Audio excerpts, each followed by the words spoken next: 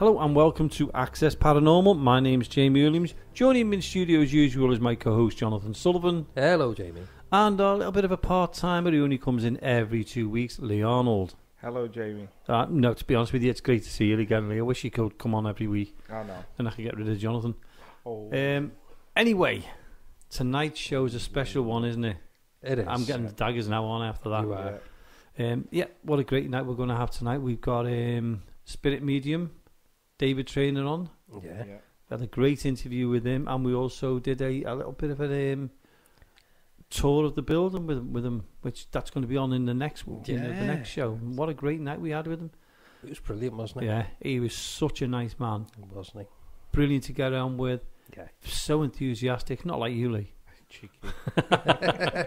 No, he was, Lee. Yeah. You'd have loved it. I mean, Yeah. seriously, we wish he'd Yeah. have been there with us. He was really enthusiastic, and he was very, very friendly man. Oh, yeah, wasn't he? Got the greatest of respect to him for him. Going round, I mean, some of the stuff he brought up was brilliant. Oh, no, wasn't it good? Well, it was weird because he mentioned two people who I knew, Yeah. which David would never ever have known No, no, he wouldn't. that. Never. And what it was, Lee, is Yeah. we were walking around like that, and he was picking up on a Ken All right. and a Ronnie. Mm. Yeah. My dad's name was Ken, and his Okay. brother's name was Ronnie, Wow. and he picked up on that. Yeah. That's the only time I've ever gone, whoa, Yeah. because Mm. he could have even found that information out. Wow. Yeah. So I was very, very impressed with him. Loved the enthusiasm of him. What was he like, Jonathan? Absolutely brilliant. Well, I think it was a bit later on, and we were walking across the hall to go down into the cellar, Yeah. and he just turned around to him and he said, "You've been married recently." And it's the second time. Oh, yeah, you were saying about that, wasn't you? Yeah. And I was like, Wow. whoa. And he didn't He know you wouldn't. whatsoever. No, well, that's it. I mean, that's not on Facebook or anything. Do you know what I mean? No. And we've also got to give a mention to his partner, not partner, but his work partner, Barry. Yeah. Really, really nice man. Very quiet. Yeah. Yeah. But he got stuck in as well, you know, did, and didn't that's he? what I liked about him. Yeah, he was a really nice fella. Good. So, hats off to them too. They were lovely people. Brilliant. But yeah, going back to having a little bit of a walk around with David Traynor, he was so interesting and what he was picking up on. I know. And I like that. And he done some of his psychic art as well. Yeah, As we were going round, like. And Lee, if you want to, while yeah, they're on there, they're on the shelf. there. All right. Yeah. And he drew drawings, So you can didn't he? have And a he look said, if you "This want. is so See and what he so." And picked up. Well, if you go and get them now and you see what he picked up, and you might see some of the names. And And then the funny thing was, they're not one of them.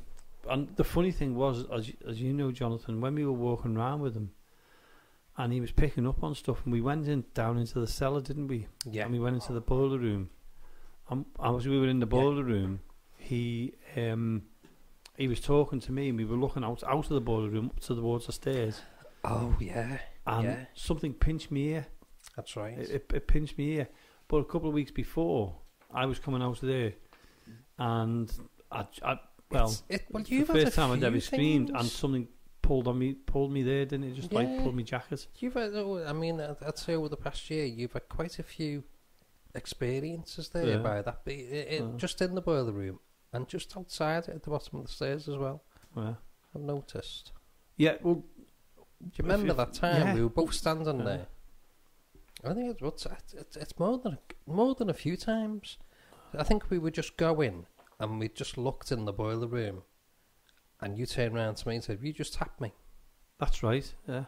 And then I think we've had it where we've just gone down, and we just come like round the corner from the stairs, and something's happened there. Yeah, that's right. Because I thought something had pulled on my coat. That's the one. Yeah. That's the one. Yeah. And you got that pinch on the ear.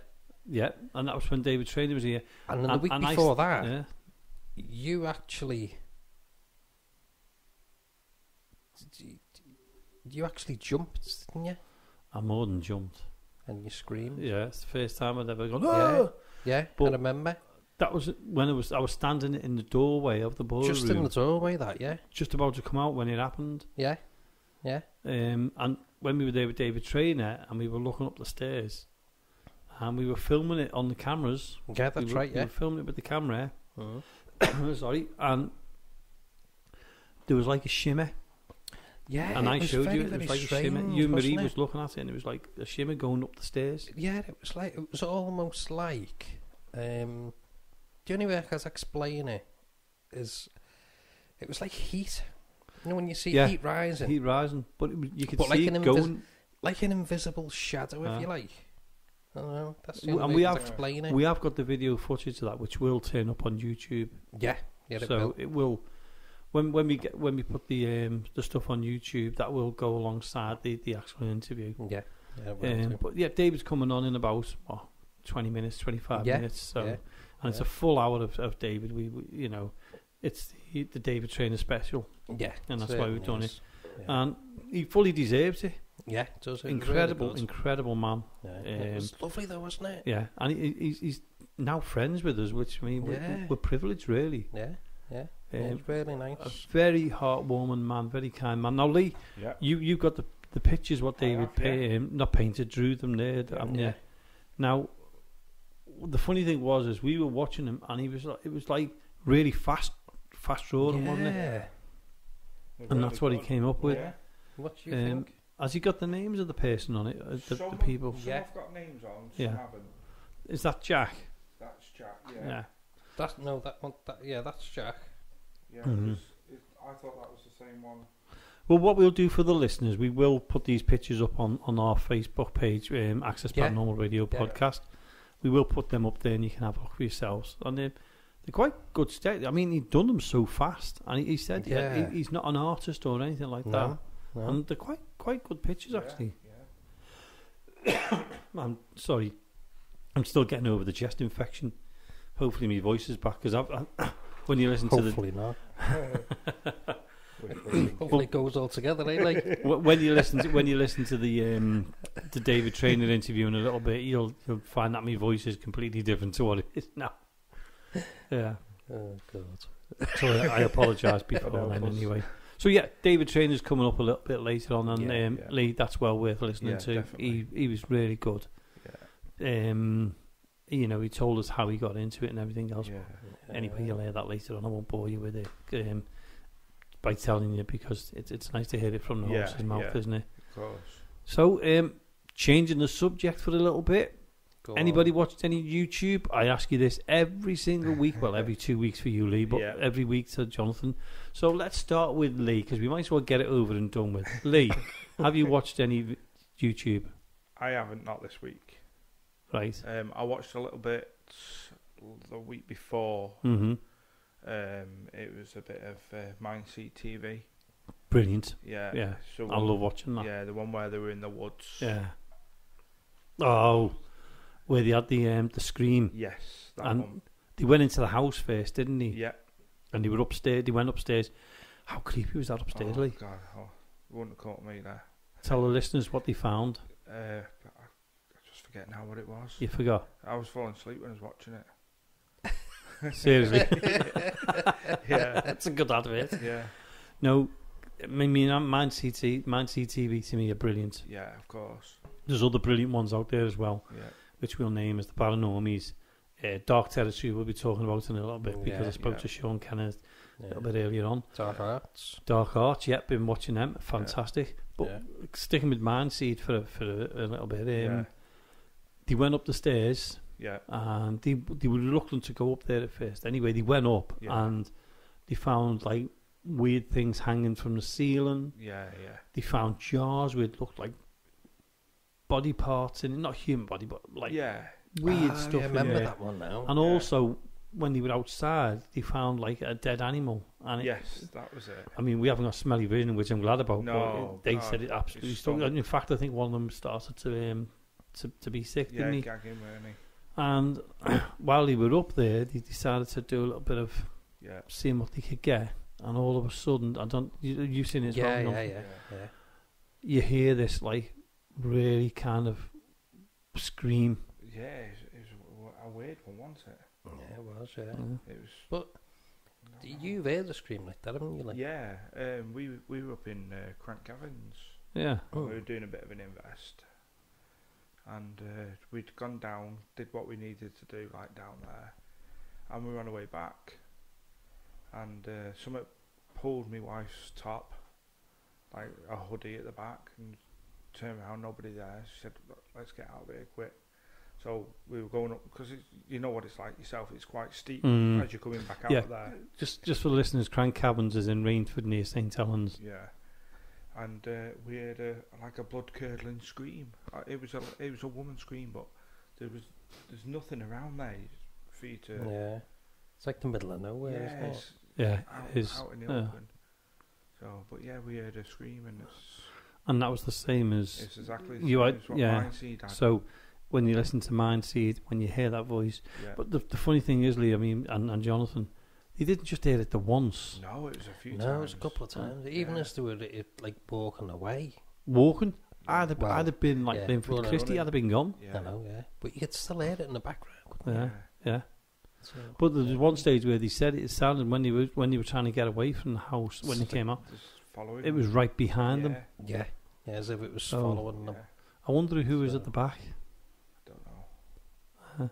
So wouldn't have been me. Well, let's go on before we go on to the rest of the YouTube. Lee, you were talking about the Crankcaverns situation, and you were telling us also that you were catching shadows and seeing shadows, and poor Bill was up at the top. Yeah, Bill, on his own. Yeah, Bill was petrified. He rung us up and said, like, have we done? Like, he's had enough. But we actually got out of there. Like I said, we had to walk up the steep hill, and we got up to the top, and we'd I would say about half a mile away from the caverns. Yeah. But when you look back, it's covered round by a big forest. So there's a great big forest around it.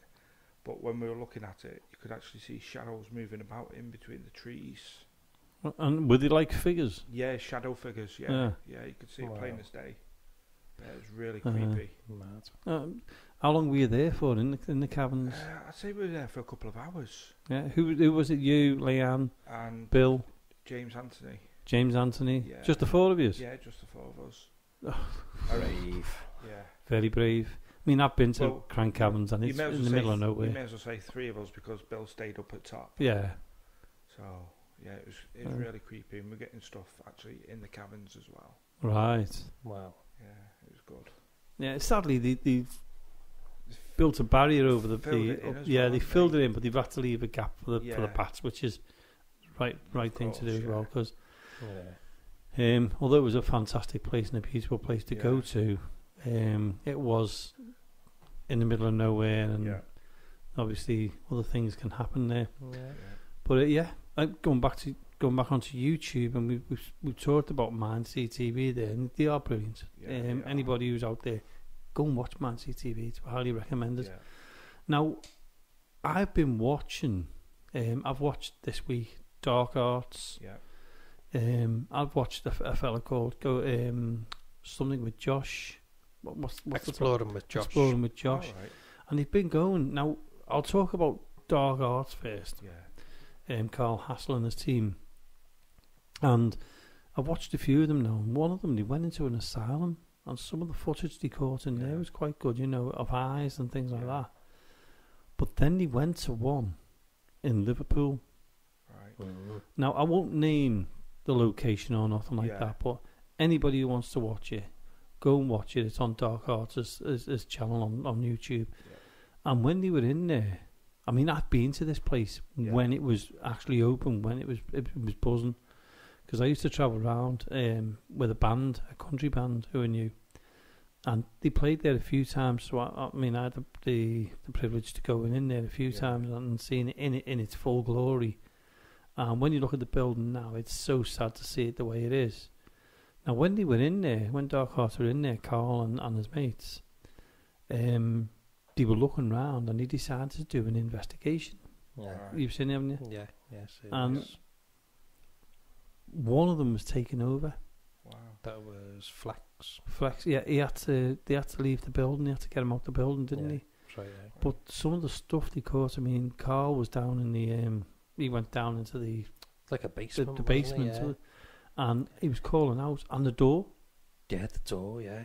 Well, didn't he hear something first? Yeah, he was that's calling right. out, and he heard The woman. like a woman. Mm.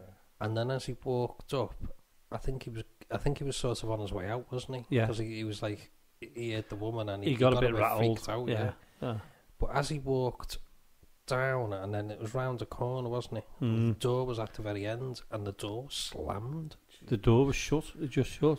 And Yeah. he, I mean, give him his due. Like, he went up to the door and checked it. Oh God, yeah.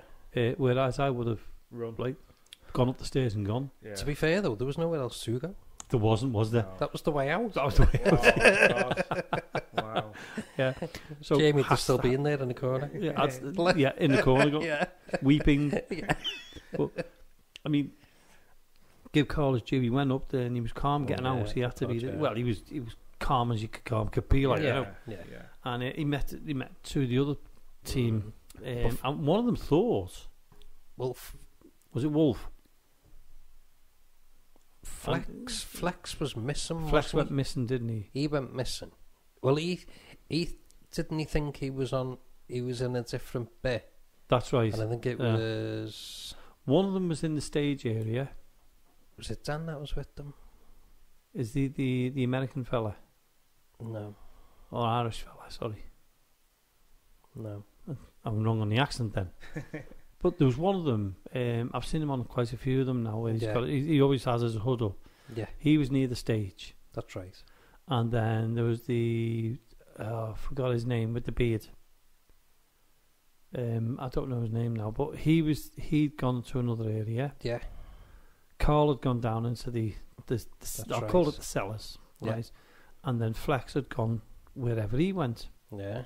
and they all met on the stairs, Yeah. and they all had a story to say. Like, the one who was on the stage thought they'd gone back to him, or he thought he had a woman on the stage or something. Right.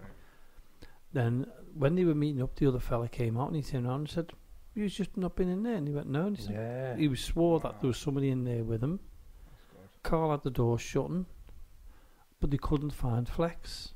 Yeah. Now, Flex is the one who's like a sensitive. He picks things up and everything else, doesn't he? Yeah. And what was happening, he ended up, it looked like he'd been taken up. When they found him, he was just sitting there, head down, oblivious to anything. Yeah. Wow. Skeptics would say he was, it was an act, but Yeah. seriously, I mean, he stood up, they got him up, didn't he? And you could see the concerns for him and everything else.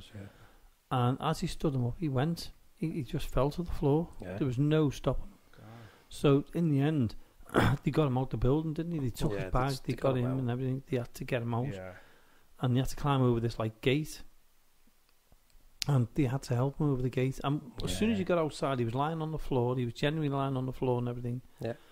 And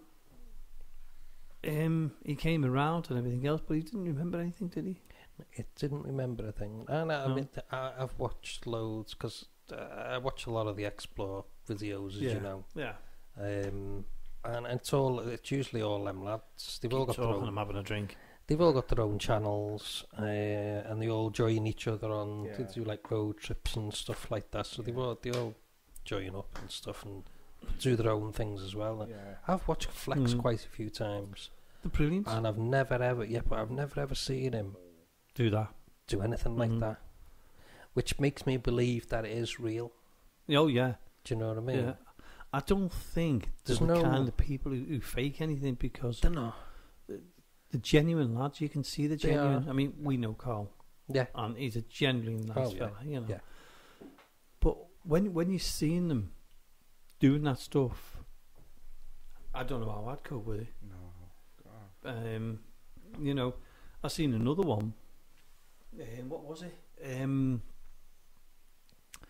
They went into an asylum or somewhere. I don't know where it was. Yeah. And was it them, or was Carl with them? Yeah, I think they were. It was somewhere. I think it was Manchester or something. I don't know. It's a big asylum, an old place.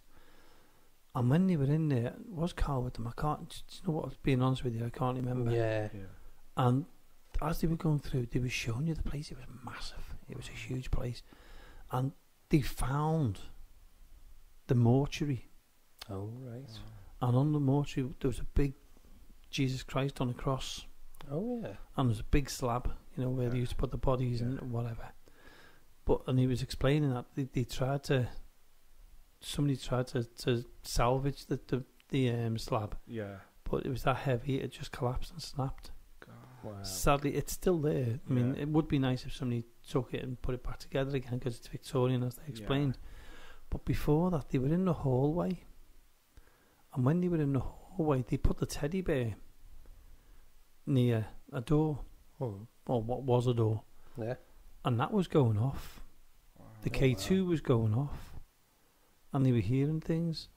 Oh, there'd be no electricity in anywhere like that. There was no electricity whatsoever. Well abandoned. Yeah. And it was Exploring with Josh was with them. Ah, that's when he came over. Yeah. And you could see he was rattled, and he was saying, this is genuine, we don't do anything. And he was explaining it all, and do you know what? 100% believe them. Yeah. And I mean, any listeners out there, go and watch Dark Arts. Yeah. Go and watch Exploring with Josh. Yeah. And all the other ones who are with him. Flex. I can't remember the other. Sadly, I can't remember the other lad, but they are absolutely brilliant. And when you go exploring, I mean, not everything's paranormal. So if you're into the paranormal, pick and choose what you want to watch, or watch the lot. It's up to you. Some of the paranormal stuff. I mean, that Josh goes to. He's been to the Conjuring House. He's done been the Conjuring some creepy House. places. He's done some really good places, and especially when he's over in the States, he does. He does things with it's a lad called Steve.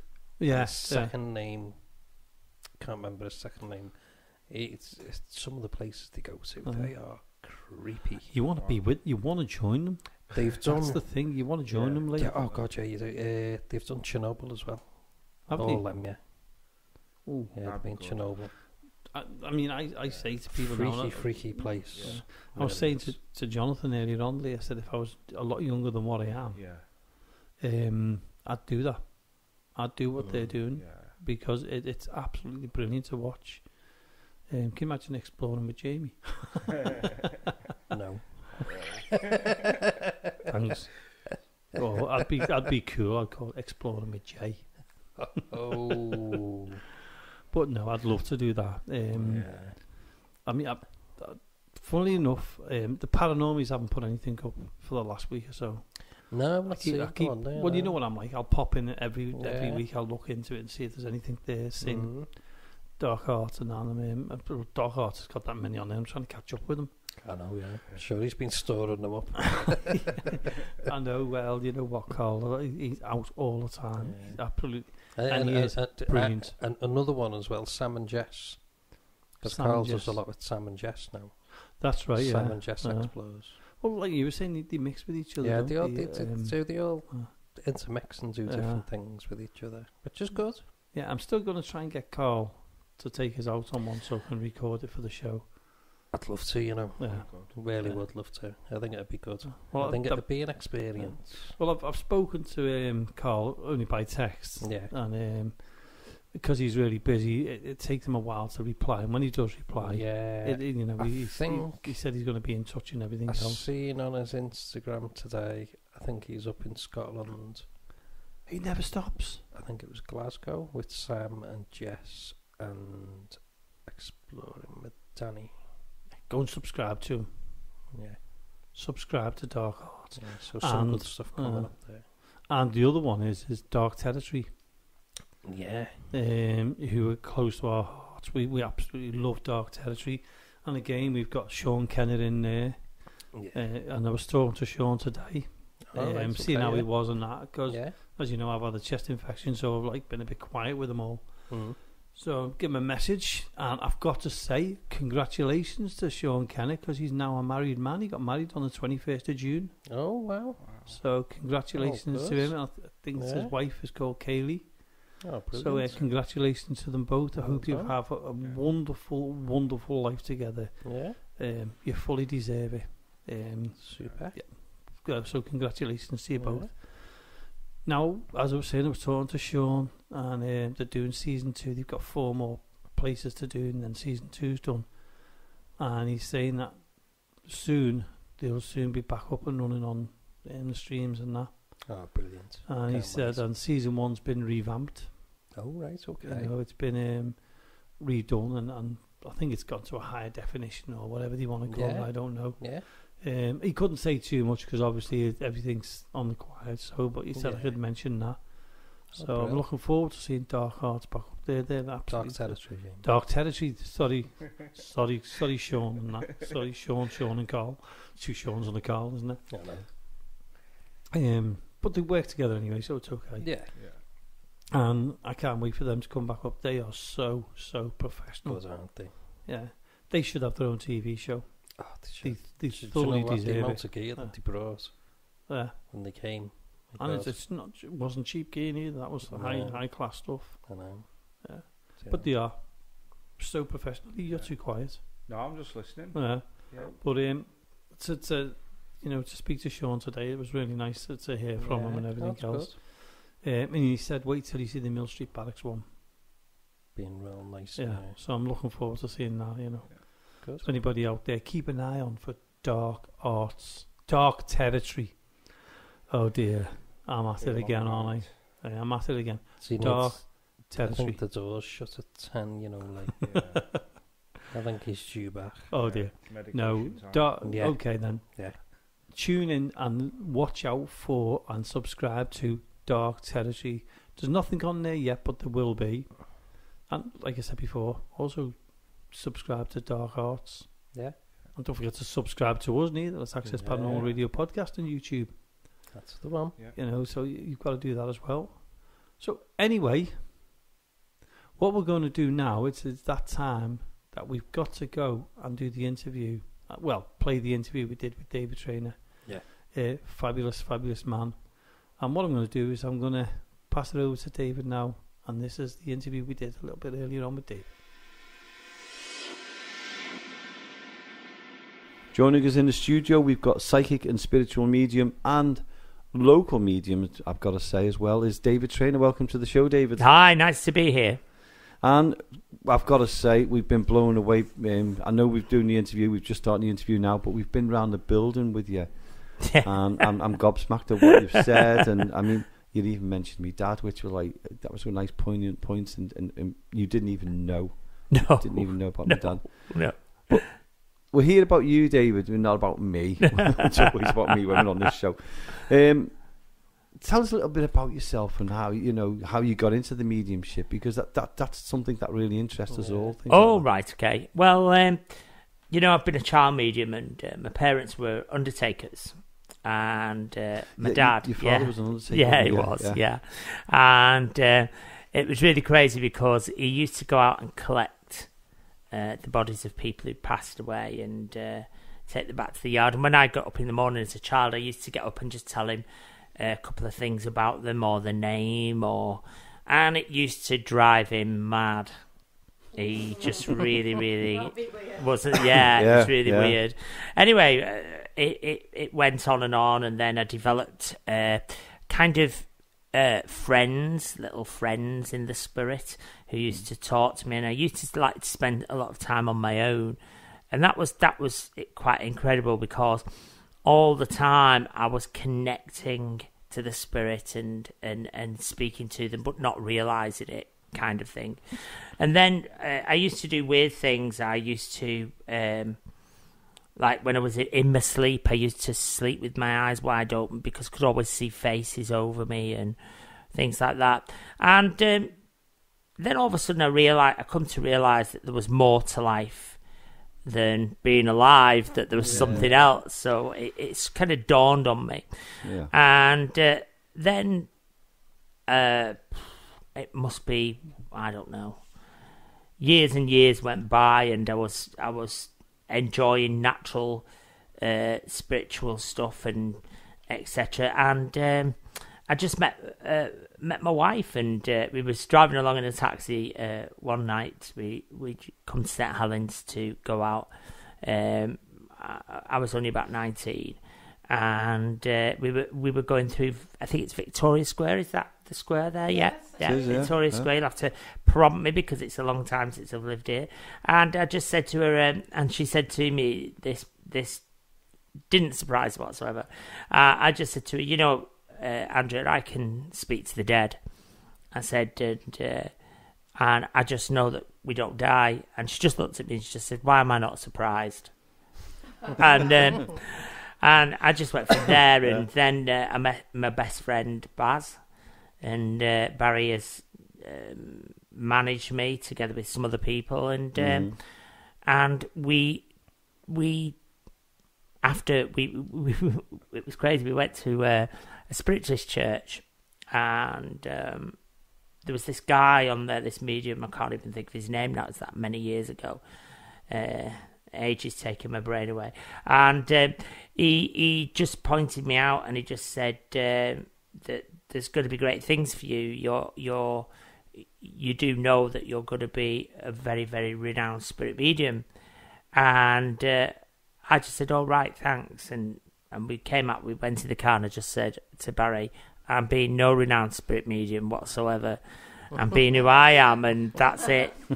Anyway, then it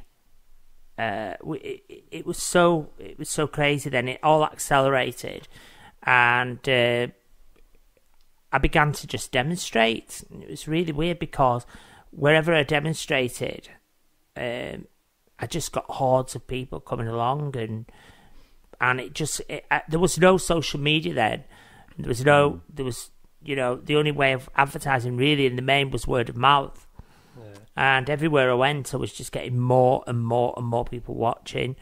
And people were fascinated and it just grew from there. Then the next thing, what was really crazy was the medium Derek Cora.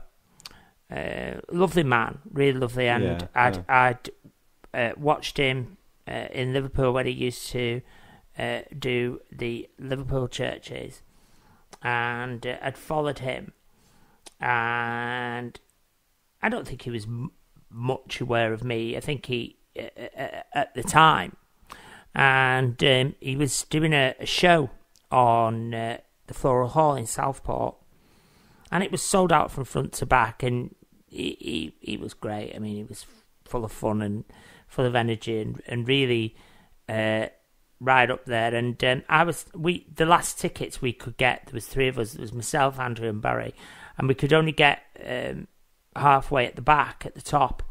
And it started, and the lights flashed. Da da da da da da da da. Ladies and gentlemen, psychic medium Derek O'Gora, and everybody cheered and came on the stage. And then he just said, something strange happening to me, he said. And he ran off the stage, and I mean, there must have been, I don't know how many it holds, but I know it holds over a couple of thousand people. And he ran straight up the middle of the aisle, and I was sat on the chair in the aisle, in the seat in the aisle, right up the middle of all of it, right up to right at the back near where I was stood. And he just said, I want to speak to you, and pointed his finger straight at me. And I was like, right, okay. So this lady gave me the mic, and he just said, I just want you to know that you're an ambassador for the spirit world, and the spirit world tell me that they've got great things for you, and you're going to be the most recognised spirit medium around. And I just went, right, okay. And I'm thinking to myself, don't do this to me. And everybody was looking at me, and it was on the big screen. And he said to Barry, and you're going to be his side man. Is going to, you're going to be the man who's going to always be at his side. And he said, you are truly gifted beyond anything I will ever see or know. That's what he said to me. And I just said, right, okay. And he said, you have the most amazing energy. And I said, well, thank you very much for that. And then he said, it's lovely to have met you. And he walked off. He walked back down. And I'm thinking, I can't believe that he said that. And what was really crazy was, we came out, and everybody was walking up to me saying, you should be doing this. If he said this to you.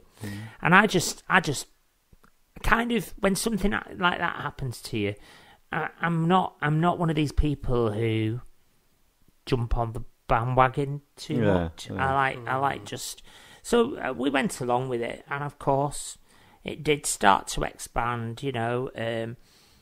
The guy who wrote my books, he didn't write my books, he published my books, Brian Prescott. He didn't write them, they're all handwritten by myself. But he came along, he was investigating a murder. His best friend had been through to prison for a murder that Brian didn't believe he committed. He'd never told me this.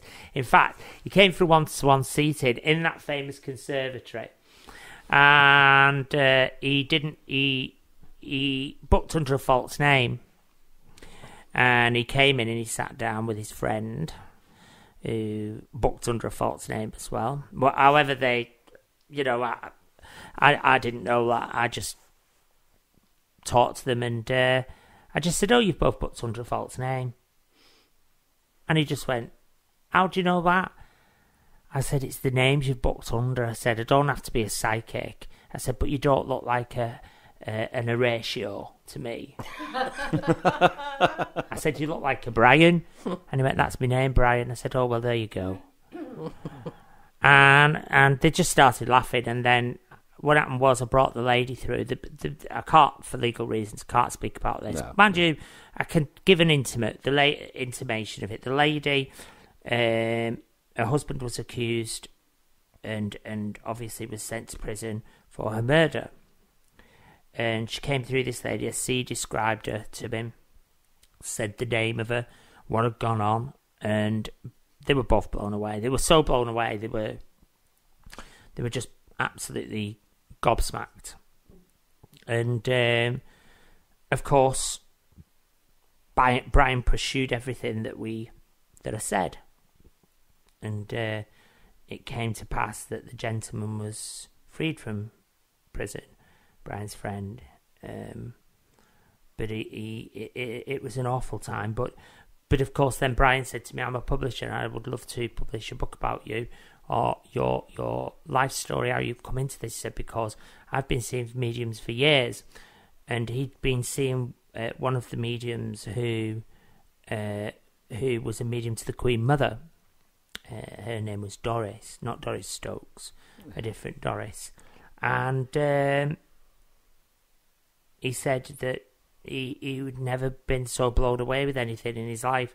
So he published the books, Friends in High Places and A Bridge to Angels, and also there's a couple of other books there that have not been yet published, just simply because of the COVID. There's Into the Light and Destiny of the Soul, and those books are about my times when I was in America, and when I went as a pilgrim to connect the people with their loved ones who'd been killed in the 9/11, not to capitalise on that, but I used my own money to go over there because they had no form of counselling or nothing. There was no significant help given, so I went over and did that, and that was the books. That's where those books come from. Right. Into the Light and Destiny of the Soul, and there I was very fortunate to meet a gentleman called Peter Dunn.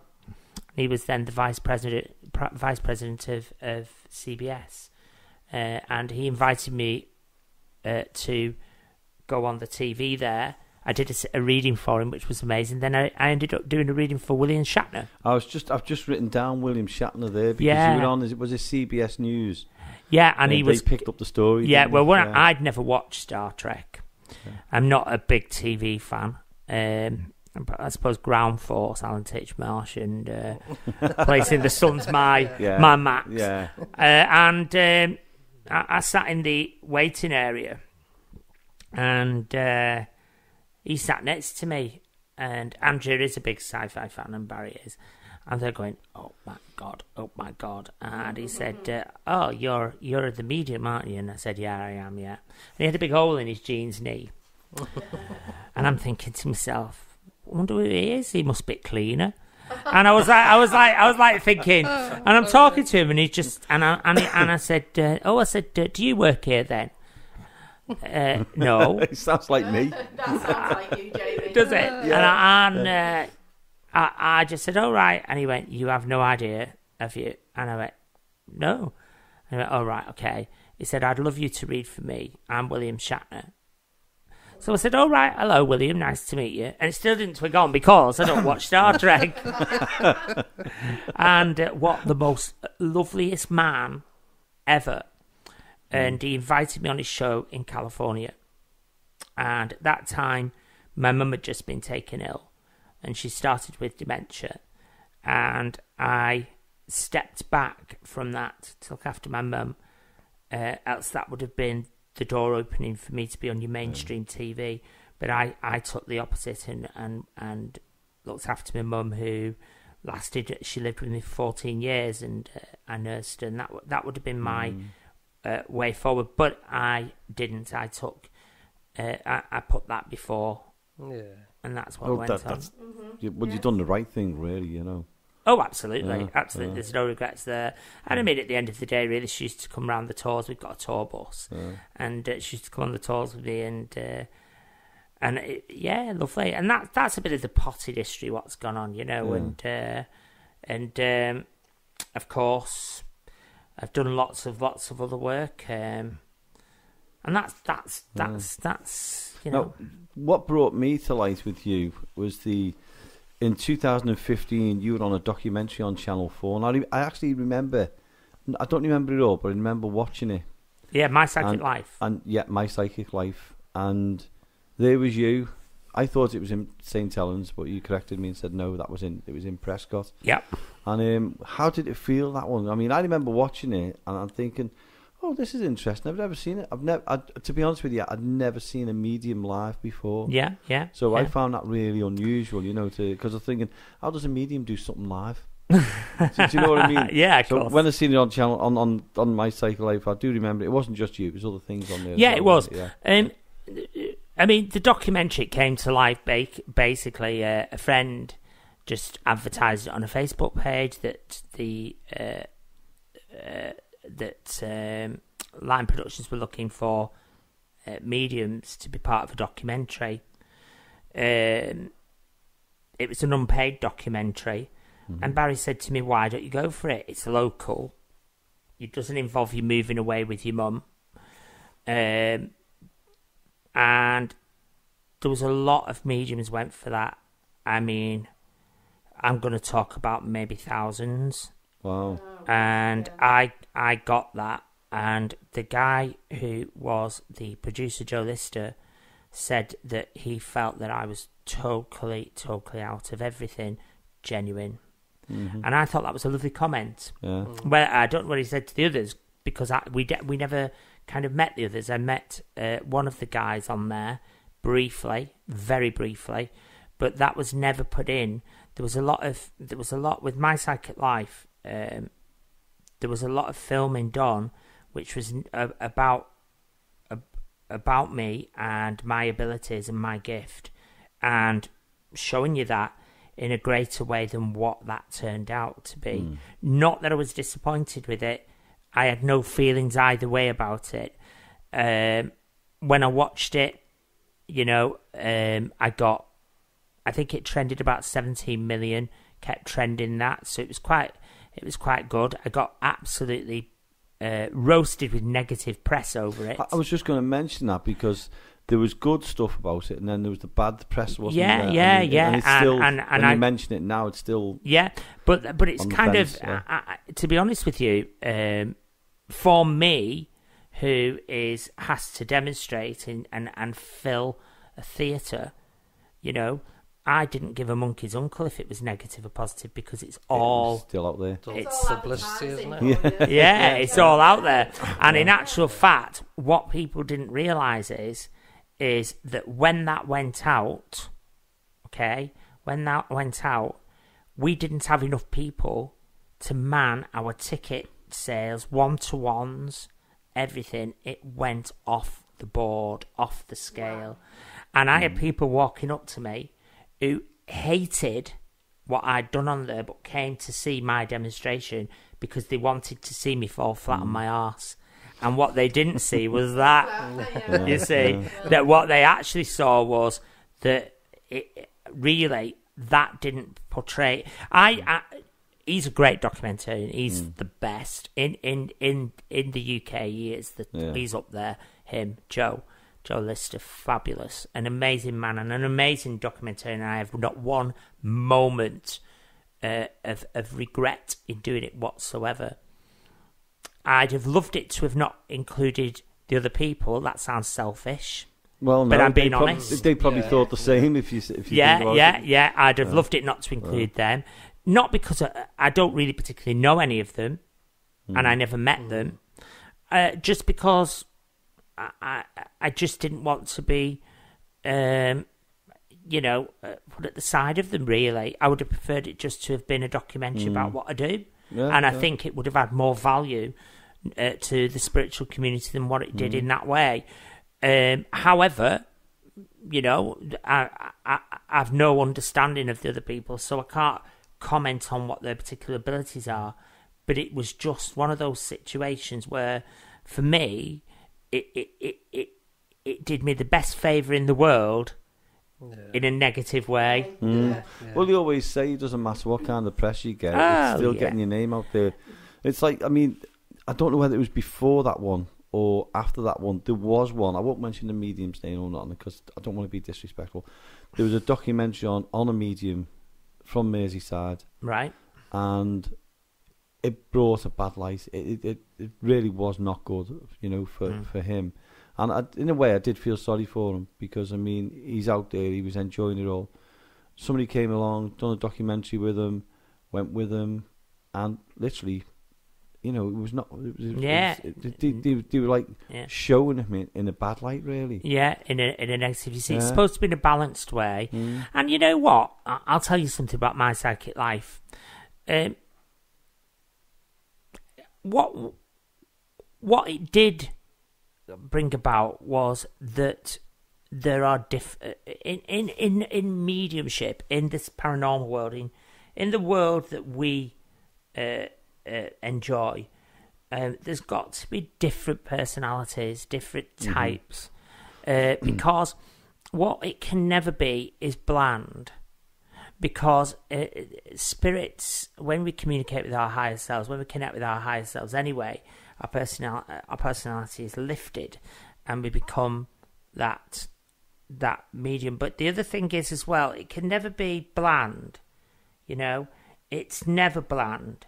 And it's never... What's gone on very, very sadly in the world of mediumship is this kind of unwritten rules now coming in where people have got to be bland and think, well, that is wrong because people express the spirit in their own way and in all the different ways that they do.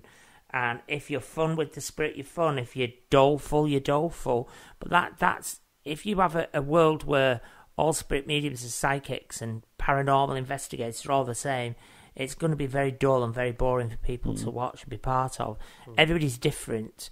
And in that enthusiasm and that difference, it brings about a much more colourful approach to what we do.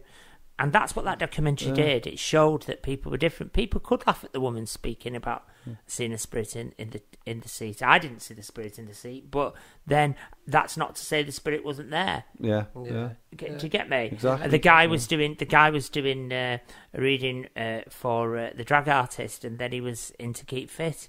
It seemed very, very active and fit. The young girl who was training. There was another the lady who's who did the seance, and the phone went off. All those things bring colour to it. They're not. It's not boring. Yeah. I'd had a bag of chips. I wish I'd never have eaten them chips, but I did do.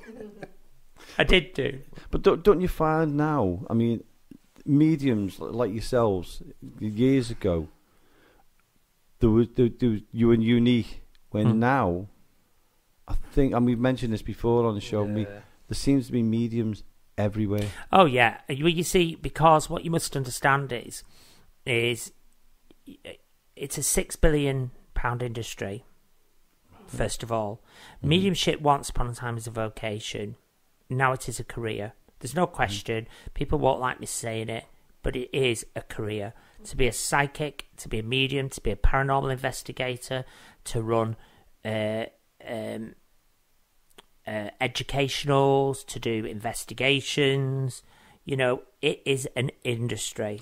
Yeah. Whether it be right or wrong, it is. And, you know, I think what happens is as well, is people also see it as an easy way to earn a buck. Mm-hmm. You know, I watched a young guy on the Facebook on the Facebook, and he must have only been 18 or 20, and he was offering a lady marriage guidance counsel, and I just thought to myself through tarot cards, and I thought to myself, what is this all about at all? You know, and I just think, yeah, there's loads of mediums out there, but then again, there's not. Yeah. Exactly. I mean, you've been doing it for years, and years. It must be really, really difficult for you to go out there now. I mean, you're probably not. You're probably dead relaxed. I mean, I've seen you in here. It was fantastic, but it must be that, you know, with all these other ones, and I say some of them are charlatans. Yeah. And that's my opinion. And it must be difficult for you with all these going around trying to say, I'm a medium. I don't, to be honest with you, I don't. Yeah. I don't give it mind space because, you know, there's, as I've said, there's a lot of mediums, a lot of psychics, but there's not. I like the way you put that. Yeah. There's not. Yeah. You can't. I don't care who they are. I don't care how they are, what they represent, or who they are. You cannot be that situation in a month or 3 years. Mm-hmm. You know, I've lived a lifetime of doing these things. These. You know, I was doing sort of connecting with the dead before anybody even come on the TV. Connecting with the dead, and it, you know, you can't make these people. They're not made like that. They evolve, they grow, and there will be some. Even when I'm in the light, into the spirit, there'll be people who'll be on the planet who'll be evolving into these new and unique and up-to-date mediums, which would be fantastic. But because of the social media, it's a very easy way to put over that you're a medium. Yeah. But you see, the key is standing in front of the public, face to face with them, and doing what you do, and that tells you whether you're a medium or not. You know, and the other thing is as well, you know, we mustn't forget that in the world there is an uprising of spirituality, because, you know, people don't want the I suppose the constraints of what religious beliefs hold. You know, plus some people who are spiritual wouldn't be accepted in mainstream religious beliefs. So people like the openness of being spiritual without having the hardcore rules. And I think that's massive, really, you know. And I mean, it does help a lot of people. I mean, we've seen it now through lockdown, really, where such a lot of people have been so low. And I even know just with my Facebook Lives, I haven't started a supporters section. I've hardly charged people, and I've done as much as I can just to try, and it's very uplifting for people. Where the spirit touches, it heals. So people have took on, you know, that situation, and after been doing the courses and etc. But I always say, you know, it is the correct way to put it, that there's lots of mediums out there, but very few mediums. Yeah, I know what you mean. Yeah, definitely. That's right. Now, when you're doing your mediumship, you've just mentioned your Facebook Live then. Now, you do that every week, don't you? I do a lot of Facebook Lives, going lives. I do a Zoom reality demonstration every Friday night. And I am going to do a supporters page. I'm gonna, because you see, whilst I've got the Facebook, as well. I've got like a couple of million fans there. Wow. who follow me, people who follow me and do things, but Facebook has started to halt all that situation. The reach isn't as great and stuff like that. So, and I got all the emails of these people, and also I want to get back to doing my demonstrations and stuff, and you know, and get back out there really. But yeah, I'm gonna continue doing my Facebook lives. I really like them, and I'd like to do some more paranormal investigations. I did a few with a company as well, who've been great, and I'm always open to any investigations, just because you know, I am spiritual. The essence of me is spiritual, and I'm as you've just seen, you know, I like to go and look and see. Yeah. Well, I mean, you came here. We thought you were just going to come in and do the interview, and you said, "Oh, let's do that." Well, yeah, okay then. You know, you went, "Have you got your video camera phone?" Because it was unexpected, but it was absolutely brilliant. You know, you've taken me back, because I'll be honest with you, David. I've always been skeptic with mediums. I've not come across a medium yet that can read me. Really? Yeah. Seriously, on my life, you know yourselves, Jonathan and Marino, myself. I've always been a skeptic, and that's not being disrespectful. No, in I any think way. it's very healthy being skeptical. And I've never had anyone turn around and say, "This is blah blah blah blah." Not one. And that's why I'm skeptic, and that's why I mentioned about mediums and that. But some of the information you gave here today, now you've never ever been in this building, and it was an off the chance thing that Marie contacted you and said, "Do you want to come and do an interview?" Nice little surprise for me. It's brilliant, and you know, I'm always happy for now, I'm always happy for people to be skeptical, because you know, people will come to me and say, "Prove it," and I say, "Well, at my age, I don't have to prove anything. I'm not interested in proving." But what I am going to say is that, you know, in spirituality, in me, the subject is a very sort of broad subject, and it will always cough up questions and skeptics and etc. And of course, we will always have that, because, you know, at the end of the day, it is. You know, it is a difficult situation to understand, to get your head round, you know. We live in what we call a biocentric world, a world where science call it's full of biocentrism, reproduction. Everything is part of the world and the way it ticks. So there's no reason for us just to live, die, and that would be the end of it. There's no reason. But what is good, I think very healthy, is that you do question, because if you're a paranormal investigator, you know, and you do these investigations, what you don't want to be doing is, you know, everybody likes an experience. Everybody comes on a paranormal experience, on an investigation for an experience. But you see, some people have their own experience, and that experience is usually brought about not by what's going on in the paranormal investigation, just by themselves, their own little ghostly experience. But I think it's always nice when you do you go down, you do a paranormal investigation, and you look for reasons why that might happen, and then when you can't find the logical reasons, then you know that it's a real situation, and I feel very happy about that. And that's the buzz you get out of. That's the buzz. Sorry, Marie. Sorry. Yeah, I'm saying you try and debunk it, don't you? The situation. Yeah. That's the way. It's the right thing. It's the right thing. You shouldn't. I always say, and I said this to a group who I was lecturing. I said, you know, never take it for granted just because a medium says it. Examine it. Look at it. Look at the situation. Why?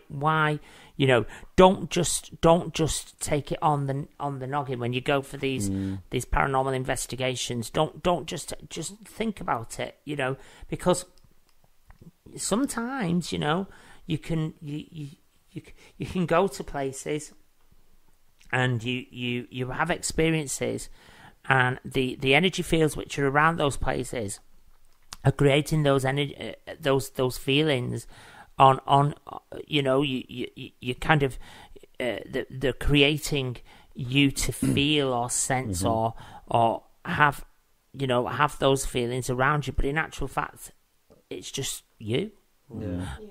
So it's nice to, when you go along, it's nice to actually have a solid kind of paranormal experience which is real, not artificial, and brought about from nothing, and that's what they're to me are the investigations that I like to see, or I like to be part of. When I'm walking round, and when I showed you the man walking on the steps, I've got to get my head round it. It was like you couldn't get your head round it. It just wouldn't sink in, would it? To you? I mean, I could see all the lights and everything else, but to see something, it was like it wasn't there. I couldn't see it physically. I couldn't see the person or nothing like that.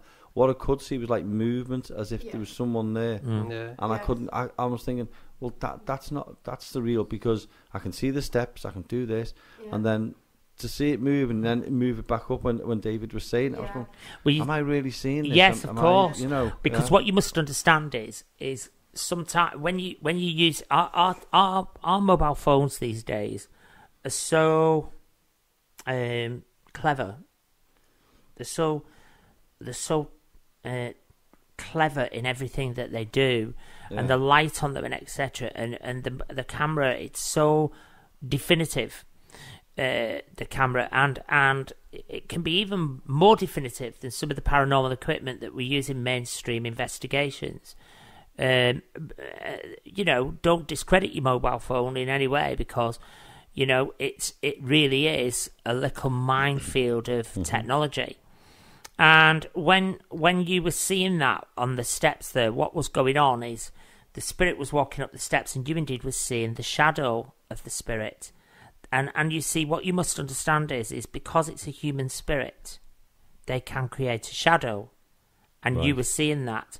And then what was going on when we saw the lady downstairs on the wall in the blue room? That's the one with Jonathan, yeah. I couldn't see it, but you could see it clearly. You could see it clearly, and then you saw what was happening. The orbs were flying out of her, weren't they? That's right, yeah. And that was because she was coming into the physical atmosphere. So that's the first manifestation of a non-physical in a physical atmosphere. It gives off the orbs, and then you saw all the orbs downstairs with the bodies were collected, and all as that is the visitation spirits coming in, because as the way I put it to you, in a place like this, a building like this was a community. This was a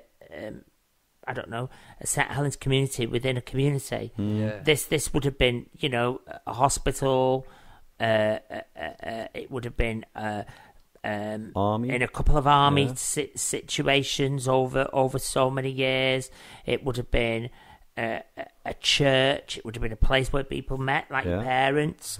It would have. Here was a community, and they in those years, people had good times. That's why they were together. You see, that's they had good times. They saw this as their time. So when they come back and they visit, and when they come back and they connect, what they're doing is they're coming back in their good time to visit and connect. That was the happy place.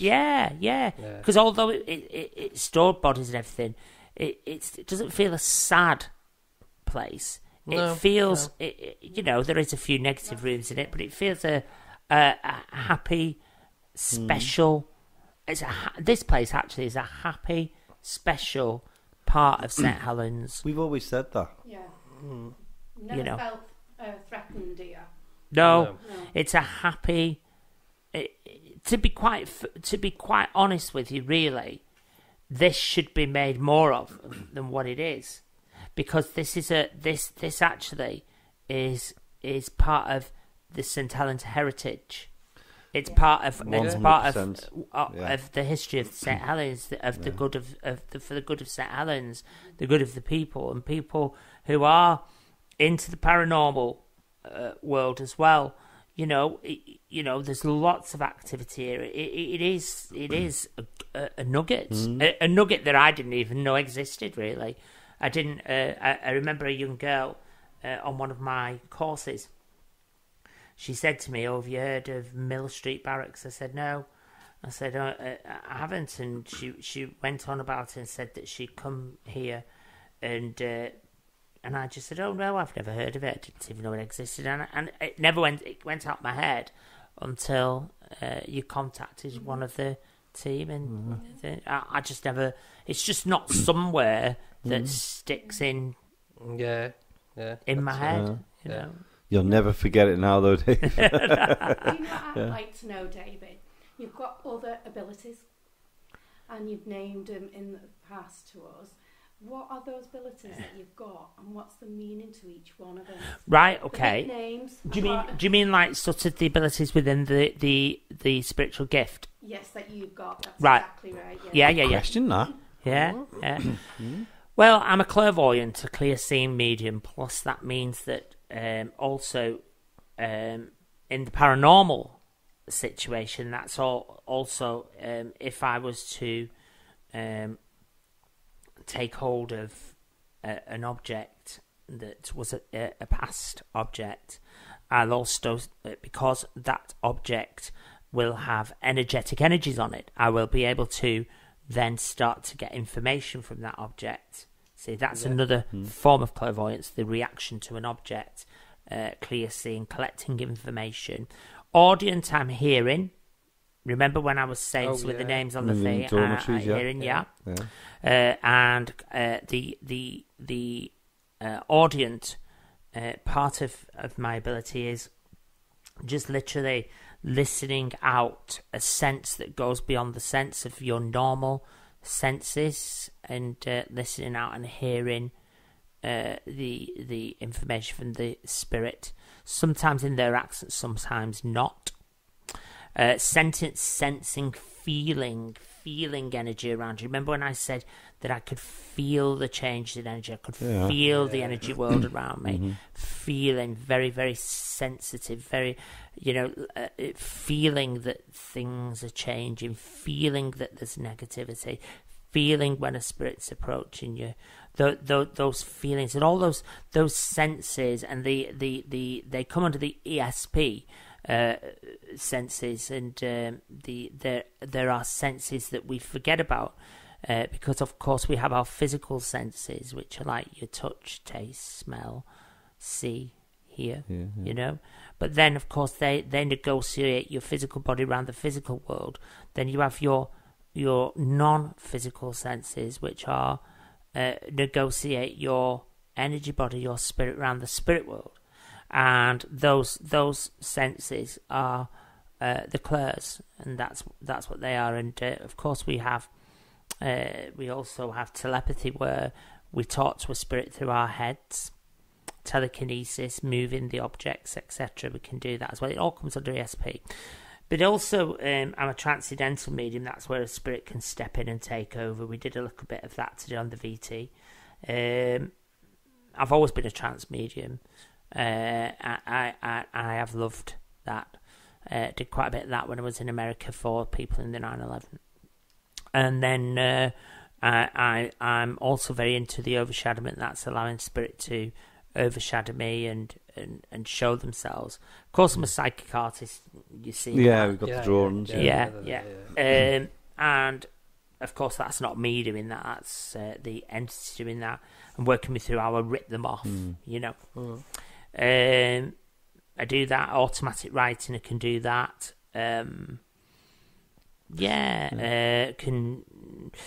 Sometimes I'll speak in different languages, but it won't be me. I can, however, speak English and some Spanish, but can speak in different languages. So that'll be the spirit coming through doing the language? Correct. Yeah. I can do that. I can read cards, however, I don't need cards. I do it because people tend to like the interest of it. Do you do that past life regression? I can do that. Regressionist, life coaching. Can do spiritual hypnotism as well. all that. Fascinating. That's that's some CV you've got there. Yeah, it is. And but don't forget, as I said to you before, what you know, what you need to understand is I've not been doing this just 12 months. Yeah, that's it, isn't it? Yeah, you've been doing it all your life. Yeah. I was going to ask you right at the beginning when you asked about yourself. Your mediumship and everything you do now, did that come naturally to you? Were you born with it, or did you have to train for it? Yeah, no, I was born that way. Yeah. I did go to a circle, which, sorry, has something just come out there? It's only a headphone. Is it? Yeah. Don't worry. Yeah. It's only. I was born that way, and yeah, it was. It's wonderful. Then we went to a circle with a gentleman called Jim Rowe, and me and Barry went just because we needed to be around other people. We didn't know the first thing about spiritualism or things like that. We needed to be around other people to see what it was, and yeah, we kind of, you know, we hit it off with everybody, you know, because I mean, you know, as well, it's a crazy world. Mediums, it's a bit like amateur dramatics. It can be it can be quite bitchy. Right. Okay, it's not all goodness and light, love and light, and all that. It can be quite. It's a crazy world to live in, because you can be out there and people can perceive you differently, but it can also be a very, very hostile world. It's fraught with jealousy. But we've noticed that with the paranormal. We've noticed that there's jealousy. Yeah. And we were saying that the other night, and that we were talking about it, and we said, you know, why? It's a big enough world for us all to share. You know, of course it is. Just enjoy it. Yeah, of course, and like it's fraught with jealousy. It's such that the spiritual world, okay, it's a sensitive subject with sensitive people saying sensitive things. And it's you can't be too sensitive. But I always say, what makes you professional is what we call self-mastery, and that's what a lot of these mediums and these investigators don't have. Self-mastery, the ability to master oneself and control one's demons, and that is massive. And I'll tell you, I admire Derek Cora for that. Yeah, I've met Derek a few times. Yeah, lovely fella. You know, what he could put into 2 words was enough. He had the ability of that. Very good. It's something that you find that a lot of mediums don't have, is that they see other spiritual situations as threats, and it's almost like they're on an emotional roller coaster. They can't get their head around life, and it's a bit. It is a different. Honestly, it's a totally different life. Being the world of spirituality is not what people think at all, and you know, it is simply because a lot of people out there are very much. They haven't learned to master their own demons or be in control of themselves, and therefore jealousy, bitchiness, all them types of things do come to the fore, and sad it is. Well, yeah, sad it is, but I tend to. You just get on with it. Yeah. That's the best way. It is though. As I mean, I've noticed that when people who want that fame, people who want that fortune, people who want to be in the forefront, get the worst trolling. And why don't you just be themselves, just relax and be that person? I never understand it. I don't, and I just can never get my head around it really. I just can't, and I just think to myself, it goes in one ear and out the other with me. So that's the best way. I mean, look at Derek Corey. You mentioned him, so I'll give him a mention. Phenomenal man, beautiful man, really nice fella. He's been here at Mill Street Barracks, and I stood with him and I was chatting to him, and I'm thinking all these people who were nasty to him and everything. Sadly, he passed, and people were still being nasty. Yeah, awful. Why? They forget you're human beings. Yeah, You've got feelings. Yeah, I'm a friend to his wife, and obviously I knew Derek for a very long time. Gwen, yeah.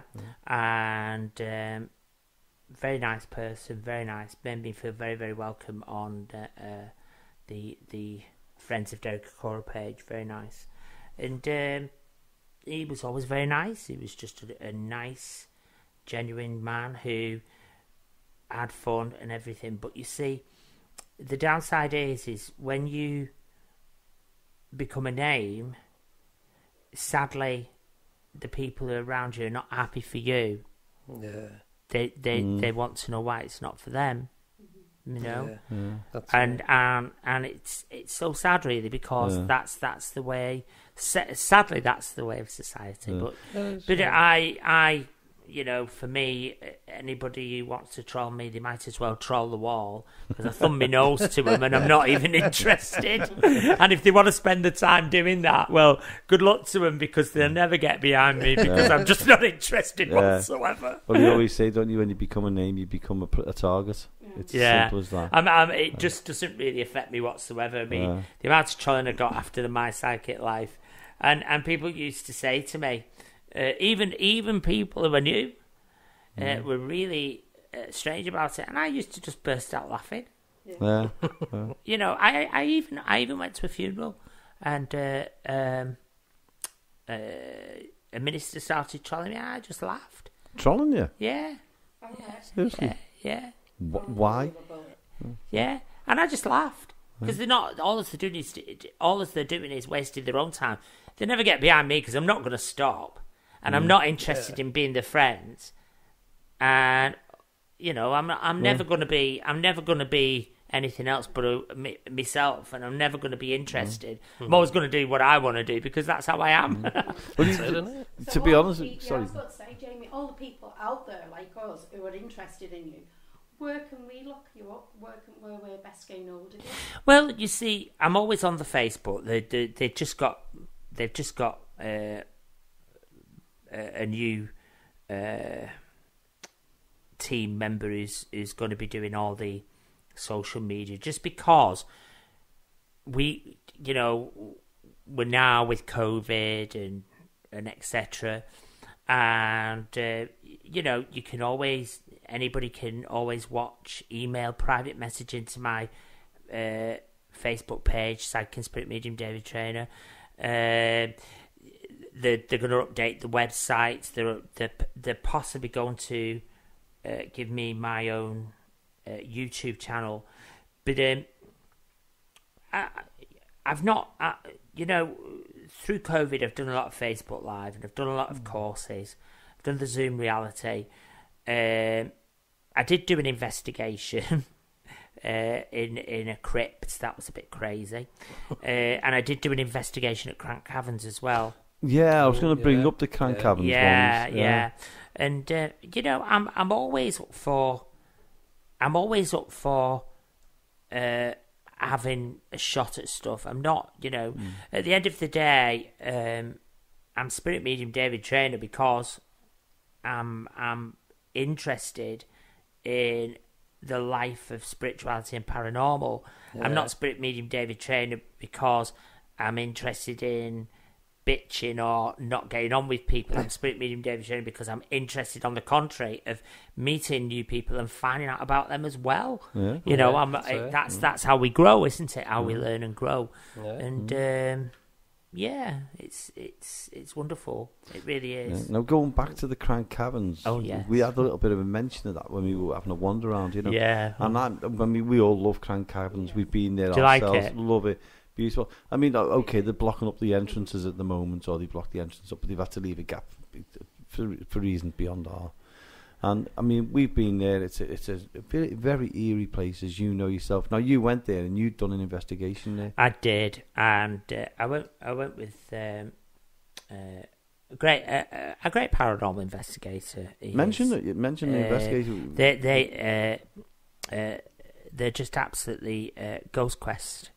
And Ben Nile, just great people to get on with. But strangely enough, that's my group's called Ghost Quest as well. Is it? Yeah, we've been 11 years. Well, I no difference, though, man. I just went. He just invited me one day to go on an investigation, but he said the way we run our investigation, David, is we don't tell you where it's going to be, and then you meet at a place and we take you to the place. And he said, but we can't get mediums to do that. I said, well, I'll come, I'm fine with it. And I did. And we went to a place called Holsneed.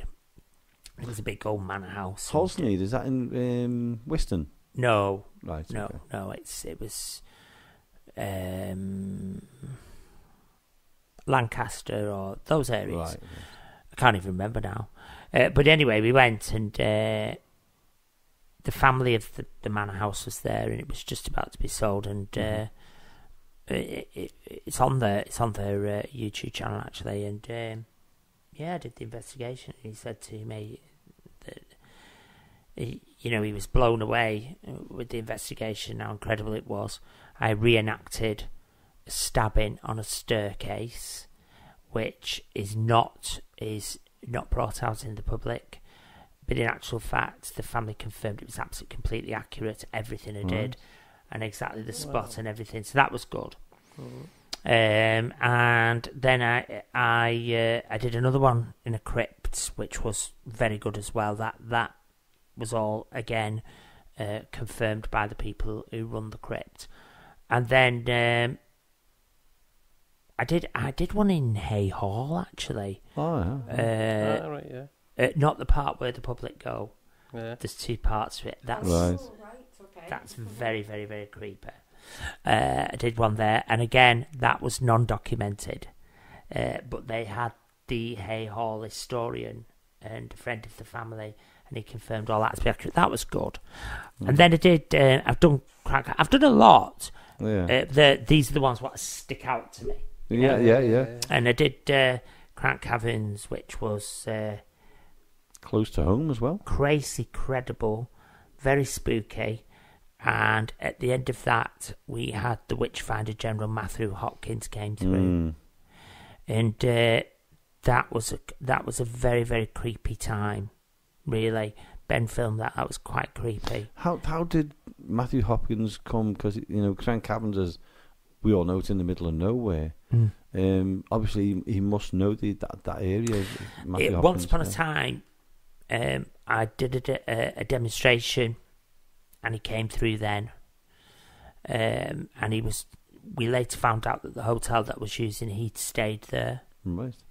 When he was doing his witch hunting. He went round. And it was non-documented, and I just asked, and they said, they took me to where he'd stayed and everything, and he was quite nasty to me, but as I say, I'm not fazed by it whatsoever. And he came through again at Crank Caverns, because of course we had some of the. I think there was one main witch who came from Windle. What we call Windle Island was the big main crossroads there. Just down the road here. Yeah. And he was involved in her prosecution as a witch. Right. And of course, Crank Caverns is up the road at Crank, isn't it? Yes. Yeah. And a lot went on. It was a very eerie night, very spooky. We brought a lot through. It was really something really different, That's one place we've never really done an investigation, is there, or anything like that? No. We're always a bit wary because it's in the middle of nowhere, you get idiots turning up. Yeah, You know? no, there was nothing like that at all. To be quite honest with you, really, when we went, it became very active and then it became very stilled. And then, of course, Matthew came through. But I feel it's probably one of those sites. I think sometimes when you investigate something so much, you can actually sort of dry it up. Spiritually, you know. Yeah. So really, that's what happens there. I think that's what's happened there. It needs time to rest And you know. heal. Yes. Yeah. But it's a very strange energy. It's I wouldn't it would be very interesting to hold a night vigil there to see what would happen, because it has there's a few of the chambers in there which are very evil, where they hung people in the chambers. I didn't know that. Yeah, I detected that. And I actually went there with James as well. We did some filming there as well. But that never came to the fore. But no, it was very good. Yeah, yeah. But they're the kind of things they've done, and the demonstrations and stuff. But as I say, I mean, I'm just trying to think back how many years, but it's years and years and years Barry and I have been, and Andrea have all done spiritual stuff. And really, as I say, it does take many years to get to that kind of level, of doing that, you know. It's not something that happens overnight. It looks whilst it looks good on a Facebook page, or it looks good on a social media site, somebody doing a reading and etc. That doesn't constitute a medium. No. A medium is not that. It isn't. It really isn't. Social media is so fantastic, and people almost feel famous on it. But it doesn't constitute being a medium. A medium is about getting out there in the public and doing it in front of people, and then what people can't be missed. Then because you're in front of people, you know, that constitutes it more. I believe is the honest answer. And before you finish, anyway, there's a question I've got to ask is: do you ever, when you're out and about, and you I mean, obviously you go shopping and God knows what else. Do you ever Not recently. Well, yeah, because COVID-19 hasn't helped, has it? Do you ever walk past people and go, "Oh God, I want to tell them," but you can't? Do you understand what I mean? If you walk past me and went, and absolutely, yeah. The answer is to that in the main, no. I believe that if somebody wants a message, if somebody wants a seat in, or if somebody wants to approach me and ask me something, very approachable, I'm not stuck up my own backside or anything, then they come to me. I don't go to them. Yeah. You know, because I feel that's the right way. However, I will say, years and years ago, we were in Kendall's in Manchester, me and my mother having lunch, and there was an old lady sat on her own. She was having lunch too, and I just collected that she'd just lost a daughter, and the old lady was bringing up her 3 children, and my mum just said, "You're connecting with somebody for her." This was before my mum had her dementia. And I said, "Yeah, I am." I said, "She's lost her daughter." She said, "Go and tell her." And she just went, "Go and tell her." And at that time, we'd had a very bad tragedy in our family. We'd lost my sister-in-law only at 37.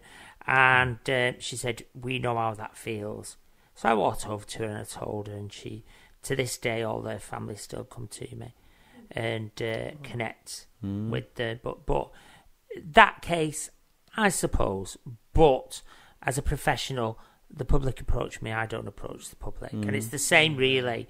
You know, I don't send little boxes to you saying a text £1.50 and that all that. It just does not happen. Yeah. You know, and it's just not something that I really see a relevance in.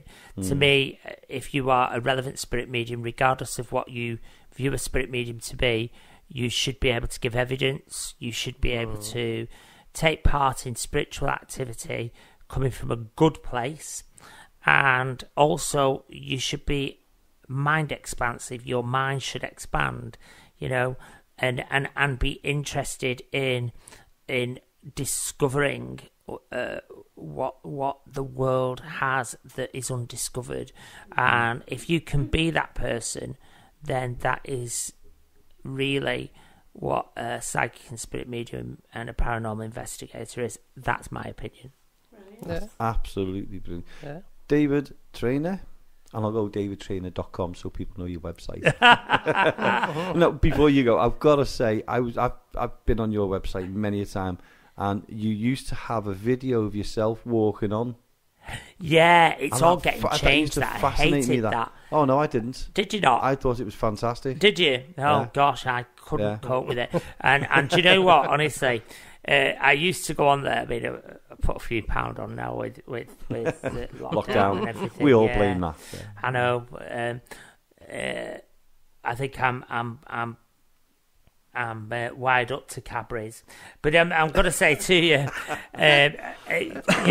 they are making changes with it all, but bringing it up to date. Just because, to be fair to Barry, who is the guy there, and Andrew, we've been trying to invest in the public, trying to do more lives and let somebody have some, because not everybody's got a lot of money to spend, and let somebody have a go and and see and give of interest, and that's what we've done, and that's why we've put all that on the back burner and just invest in the public for now, and then we'll make it up later. You've had to adjust with COVID anyway, like everybody else. Everybody. But no, it's been fun times, and we've been doing the toy box. Have you seen that? What's that? No, I've not. I bought some Ouija dolls. Oh, Starts off with the twins, and then the Ouija board. Did you see that? Have you seen it? Have you not seen it? We've got to go on it. We've got to watch this. Yeah. And we put the dolls out in this tin, this toy box, which is Edwardian and some of the and the activity in my office has been like unbelievable. And then one night we had a guy called Francis walked through, not Fred. Fred was another one, and he walked through, and oh god, it just all went mad. The office, and and this was on Facebook. We do Facebook. We had about maybe 300 people watching. I don't know. I can't remember. But people were genuinely blown away, and it was fun. It was fun, and I do want to do more investigations. I do feel it's my interest level because like today coming in here, it's been something different. Well, why don't you come in, when we're doing a show? We always do mini investigations for the for the listeners. Come along on one of our mini investigations and join in. We'd love you to come along for that. Yeah, have a nosy. Yeah, I'd be interested in the seances. I think the the little room down there. I'd be interested in bringing some Ouija dolls, see what happens. Yeah, feel free to bring whatever you want. We'd love you to come along. They would be interesting. They're very mind blowing. We'll record it and put it out on the show, and we'll film it for yourself. So it's out there. Yeah. But David, your family are going to be sitting outside. They're waiting for me. It's me what will be killed for keeping you here. Well, if you're killed, we can still keep in touch. Yeah, don't tell them now. But David Traynor from davidtraynor.com, and I did really, genuinely, I've met you for the first time today. You have absolutely been fantastic. I've loved you being in the building, and I'm sure Millie and Jonathan, we thought it was going to be an hour, and it's been like 4 hours, 5 hours. And it's been the best 5 hours I've had in a long time. Well, you're welcome. We've had brilliant. Fun. I've loved every minute. So, David Traynor, thank you so much for coming into Access Paranormal and giving us an interview. We've really appreciated it. You're welcome. Very welcome. And the video was fantastic as well. Thank you. Fabulous. what a brilliant interview that was with David Traynor. We've got to say thank you for him to come, coming out of his way and making the effort to actually turn up into the studio and do it. I know. And next week, we've got the walkabout we've done with David Traynor as well. Yeah. That'll be in 2 parts. Yeah, I was going to say it'll have to be split up a bit. But it was brilliant, and it's worth listening into that as well. Yeah. But interesting how he got into the mediumship, and I know. the funniest part was right at the beginning when he turned round and he went, "My dad was an undertaker," and he used to tell his dad the information. He used to tell him his name, the names. Yeah. Oh my word! Imagine. No. That would have been. I mean, that's a bit surreal, that, isn't it? To know that information and that. Crazy. Sorry, Lee. What was that? A bit creepy, that. It is, Yeah. but it shows how long he's been into it, and Fascinating. he was brilliant. Yeah. And I loved his interview. I mean, Yeah. I just sat back. I could have listened to him all night. He was that good. I know. Really He sat where you are now, Jonathan. We were in awe of him, weren't we? We just he was brilliant. I loved the interview, and we've got to say thank you to Marie. Yeah. Because it was Marie what organised the meet up with David. She organised it, contacted them, and organised the interview, and he came down, didn't he? And we were outside waiting for him. Yeah. Well, we were waiting for him, but we popped outside, didn't we? And all of a sudden he turned up, and it's like you'd known him for years. I know. It's crazy. It's just so friendly. Yeah. I honestly I feel like I've known him for years, and I've only known him 3 or 4 weeks. I know. So it was interesting. I've just heard the door shut. Yeah, I did as well. But it was like fantastic. Yeah. Really enjoyed it. Just such a lovely man. I can't wait for him. Yeah, I can't wait for him to come back again. I know. Yeah. I mean, he Really did come does. back. He came back one night, and we did an evening with him. Yeah. Not for the show or nothing like that. No. And it was brilliant. Yeah. Yeah. He brought us dolls. The I think there's also creepy dolls. Oh, The- his toy box, as he calls it. His toy box and Like, the actual dolls. Good. You know when you get that feeling that when you're walking around, there's the two twins, the evil twins. Yeah. You know when you're walking near them, it's like they're staring at you. Wow. But it was good. Very enthusiastic again on the night. Yeah. There was me, Jonathan, James Anthony, David Traynor, and Barry. Yeah. And I really enjoyed that. We were here till about 1:30 in the morning, weren't we? Yeah. I thought we were only going to be here for about 2 hours, but that was enjoyable. We stayed. Yeah. And he went. I think he went live at one stage, didn't he? I think he did. I'm sure he did. Yeah. And he was hello, really. And I thought, do you know what? His energy is fantastic. Yeah. Oh, brilliant. If I had half of his energy, I'd be able to run across England, no trouble. Yeah. There'll be some videos going up on his page, won't there? Yeah, there'll be some on our page, and then David will be putting some up on his page. So you go and watch, you know. Keep an eye out. But not professional, so don't criticise. Just enjoy. Well, that's it. That's it. It was an experience that I'll not forget. No, brilliant experience. Well, we weren't expecting to be going round a building with him. We were just expecting him to come and do we thought, he's going to come and do an interview. That's really good. We thought, come do the interview, and then he'd go, and it was like, what's going on? Tour of the building, and then he starts doing his psychic art, and he's like, there's this here and that, and it was like, and the crystal, the dowsing and that. But the funny thing was I prepared him in mind. David Traynor, true professional, right the way through. Right, what we're going to have to do, is, I thought there was sort of movement out there. What we're going to have to do is we're going to have to be straight. We're going to have to be careful. We're going to have to put a bottle of water in. We're going to have to look professional because we're amateurs, really, aren't we? But we enjoy it. We love being on here. It's a hobby, isn't it? The funny thing was, though, Jonathan and Lee, is we planned all this thinking he's going to come in like a professional, do the interview, and go. Yeah. Still busy, man. Yeah. 2:00 in the afternoon.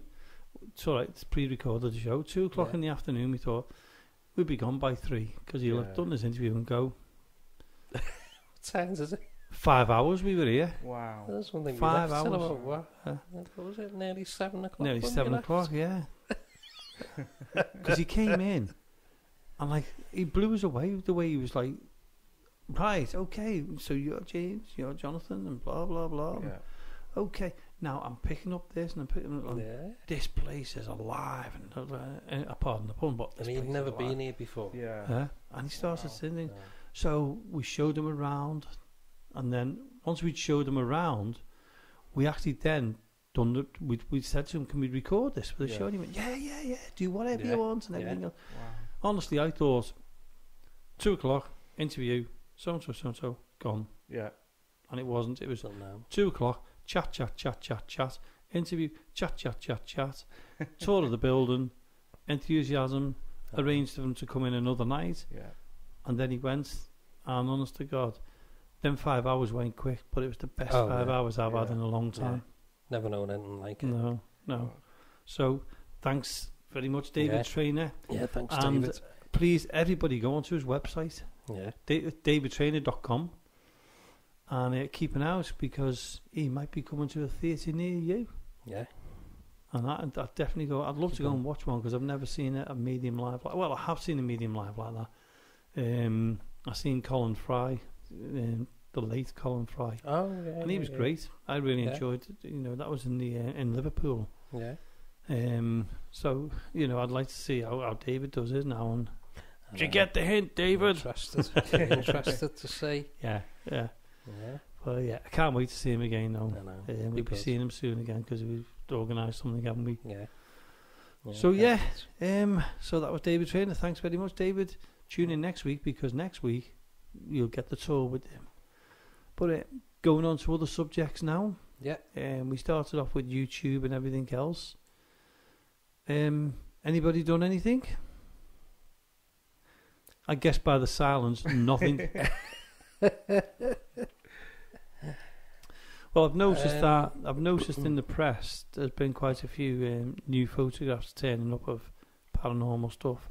I don't know whether you've seen the one what's flying around now where there was a fire in a building and somebody's face was on the right hand side. Yeah, I did see something about that. Well, I've seen that one, but I can't get I can't get the picture close enough to say whether it's the smoke. Is it pareidolia? Whether it's just the smoke. I don't know if you've seen the one, for example, is the wave down south in Cornwall. One of the waves hit the wall, and it looks like a face. You can see the face. You can see his hand, and all it is the wave has hit, and this photographer, BBC photographer, captured it perfect at the right moment. Right, it's like clouds as well, isn't it? Yeah. So I like looking at photographs and seeing if I can find to debunk it. Yeah. Obviously, I can't debunk everything. Well, yeah. No one's perfect, are they? But no. I've got a photograph from 1899. Right. I'll bring it in. I can't put it online. I'm not allowed to do anything with it because I promised the lady who gave it to me. Yeah. Because when I say a lady, she is lady so and so. So I'm not allowed to put the picture up anywhere. I did promise that. Let me just have a quick drink because my throat's drying up here, Jonathan. Keep talking. Well, I've got a question for you, Lee. Yeah. For you, Jamie, and for all listeners. Yep. With you mentioning a photo from 1899. Well, one of my lovely children. Which one? Number 1, 2, 3, 4, 5, 6, 7, 8 or 9? 10. You've got 10 now. Yeah. One of them asked me. She found a picture of the first camera. Right. Online. Yeah. Right. Yeah. So she asked me, who took the picture of the first camera? How was that photo taken? Seriously. It's on the internet, this. Who took the first Google photograph it. of the first camera? So it was a picture of the very, very first camera. There's your It very was first taken. selfie. It was taken Hmm. when it was first made. Who took the picture and what did they take of it? That's a belter. And I'll leave you with that. That's like the chicken or the egg. Maybe it was taken through a mirror. But how did they get the picture developed? But we're talking, what year are we talking? The 1800s, isn't it? early 1800s? Yeah. It could have been used. It could have been a timer in a mirror. Because if you think about the cameras, then you Come had on, Jamie. A timer? No, It's not the a first timer. camera. Yeah. Not a timer, as in on the camera. Because But there they was no used to one use- by the camera. Yeah, but they used to use slate, didn't they? Like Yeah. a thing. What they open it. Like what And you you used to leave it draw on in You- school. yeah, they when take we the were at cap school. off. Yeah, they take. Hey, they take the cap off, don't they, and leave it for a few minutes, and then put the cap back on. Used to it being mean.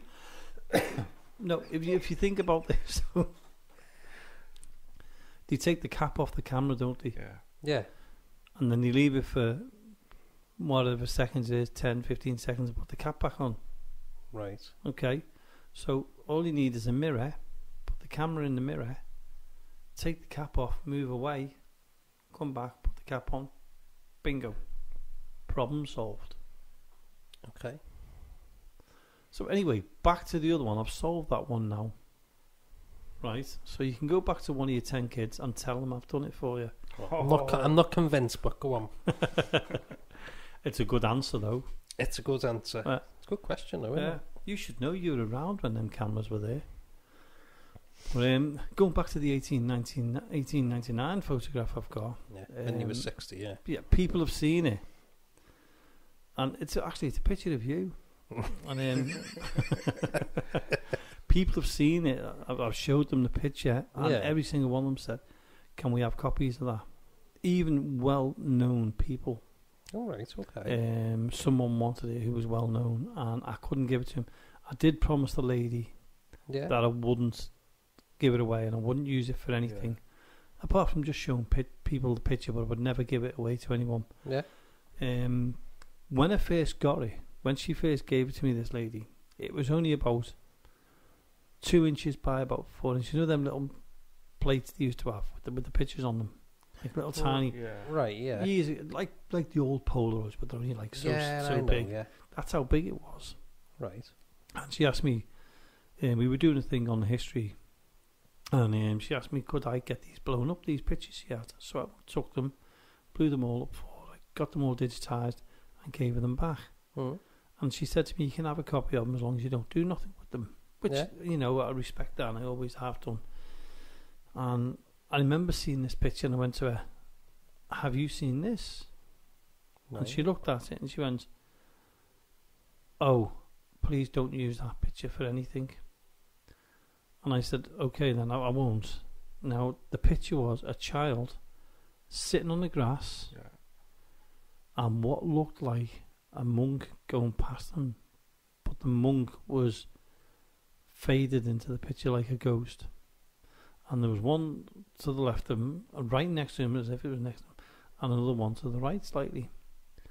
And she said, please don't give anybody this, don't say where the picture was taken or anything like that. I didn't know nothing about this place. I knew a little bit, but I didn't know enough. And I said, well, it looks like a monk, doesn't it? She went, well, yeah, where the picture was taken, the monks used to go across there.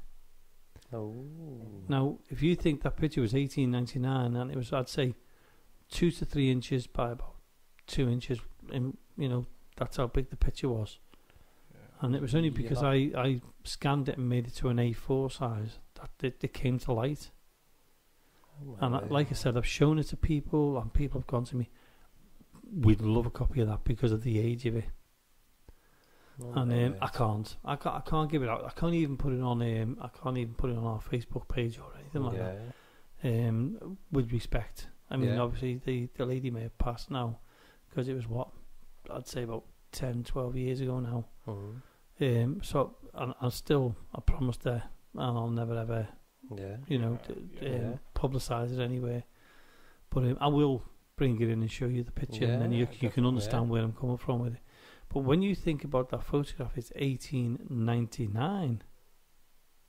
It's a long, long time ago. No photoshopping then, Jamie. Definitely no photoshopping then. And even when I showed her the picture, when I'd done it, like she was surprised herself. Yeah. But the reason why she wouldn't let me is because the person who's in the picture is a well-known person. Oh, right, okay. It's a relation of hers. Yeah. But he's very well known as a name, you know. Right. So I agreed not to share it.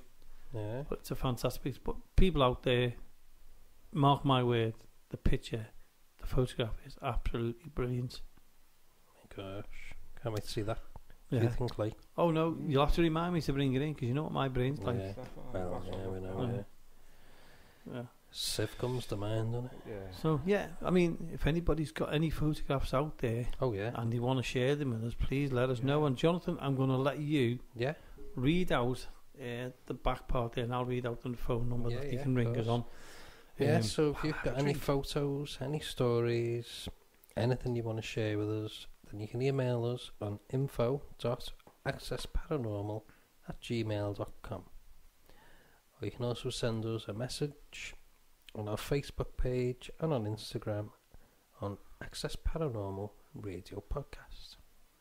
And I'm not going to read the phone number out. Lee Arnold's going to read the phone number out. So Lee, they can now contact us and leave their stories on an answering machine on the phone number which I'm pointing to for you. Yeah, it is 07828 201056.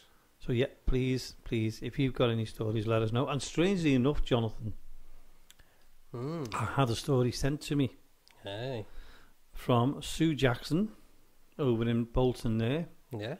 And I read it to you, didn't I? And it's an interesting one, isn't it? It is. Now, do you want to read it? Or would you rather me read it? Do you want me to read it? Yeah, go on.